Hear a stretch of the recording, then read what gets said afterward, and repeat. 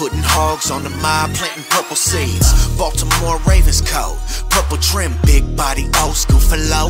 Purple rim, 7-7 cutty, black with the purple. What's good, Ravens fam? So, Chuck Clark, on being traded, I was ready to get out of there. The things that were said to me, I wasn't being respected. Here's the video. Did you see that coming? Were you anticipating getting traded? I know the Ravens had made some moves at the position. Or were you surprised? Yeah, I saw it coming. I asked for that last year, and they wouldn't do it last year. And so we finally kind of got to an agreement throughout the year, like, okay, when the year is over, we knew what was going to happen. So I was ready to get out of there. Why? Just the situation that I was put in, and the things that were said to me, and the position that I felt that I was on the team, I wasn't being respected at the time. So it was time for a new change. I'm gonna make this video quick. Mr. Green Dot. Like, was it Marcus Williams? We signing him making you mad when Marcus Williams was getting a crazy amount of interceptions and you was getting stiff-armed? Or, like, was it because of Cal Hamilton? Like, both of them, I looked at stat, both of them forced a forced fumble. Chuck Clark had more tackles. Cal Hamilton didn't play as many snaps as Chuck. So, I don't know. It's like, it's his 6th season, I believe.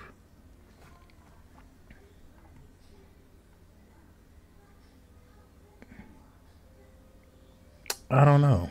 Then I see some Jets people are saying he's better than Cal Hamilton. Like, you don't even know Chuck Clark yet. Mr. Give up on plays. Oh, they will see.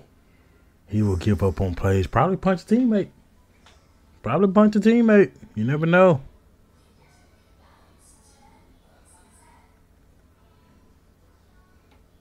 But yeah. Yeah, I just thought that was funny. He was upset with the Ravens and he asked for to be traded. I didn't. Shouldn't you be happy that you were traded, what you asked for? But look what you was traded for. That shows your value. It shows your worth. But I don't get it. He's hurt that he probably ain't gonna have that green dot at the Jets. Played 100% snaps. Wasn't even getting no interceptions. I know people are going, well, Cal Hamilton ain't getting no interception. He forced a fumble at a critical time of the game. Knocked the mess out of what was our first pick? Who was our first pick? Oh, I think he was like 39 years old.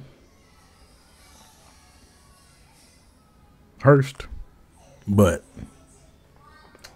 I just thought that was interesting, y'all. Like, dude,